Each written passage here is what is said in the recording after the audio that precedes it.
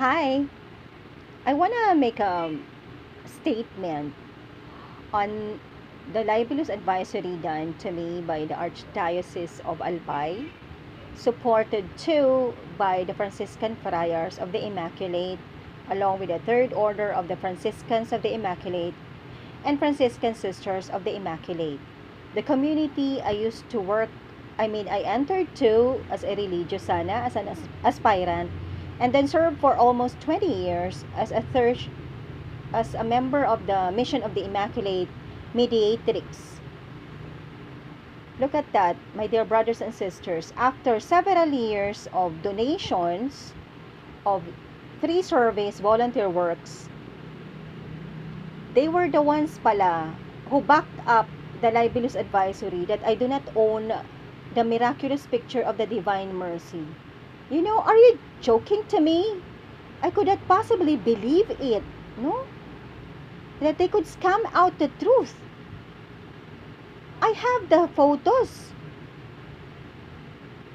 Tapos may pinapakita daw na nasa kanila. Ang ginawa pala, pinutol-putol yung tarpaulin that Albay got, and then repictured them, made some edit, and claimed them as their own.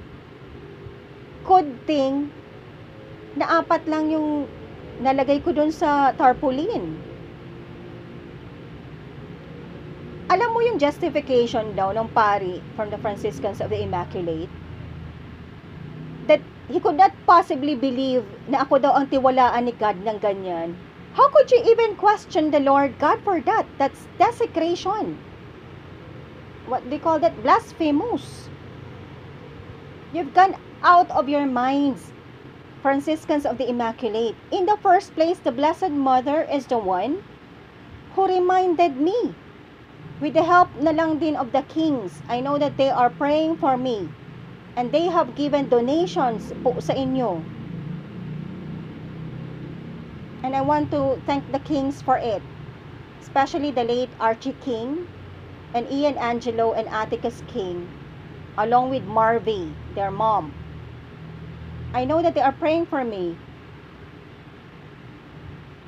Imagine, paano ka nga makakatiwala sa opinion nila na they are already illegally operating? I am calling on the CBCP on this and the local bishop for your negligences.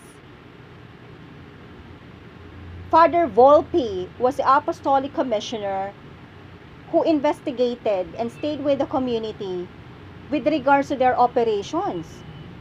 Kasi ang dami pong disobediences na ginawa. Example, the Tridentine Mass, which was not daw fully approved by Vatican.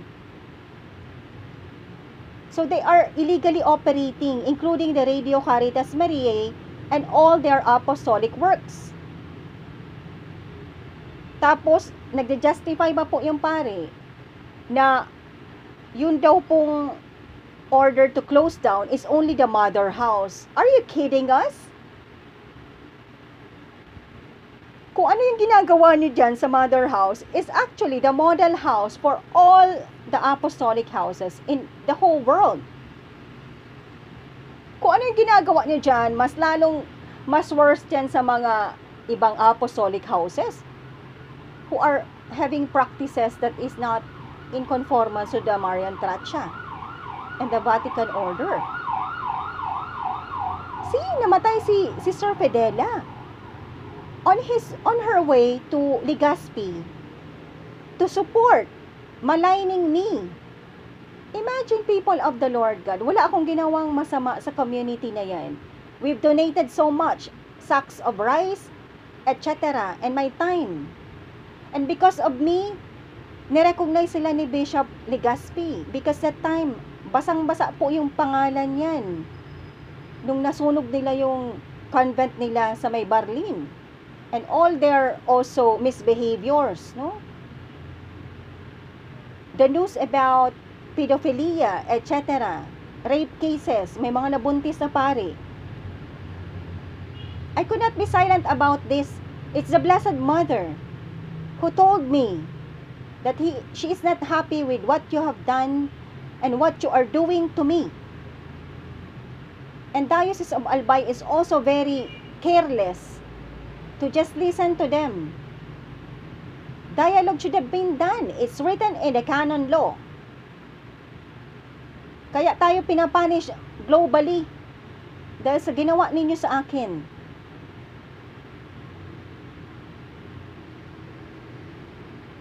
Stop scandal, stop credit grabbing.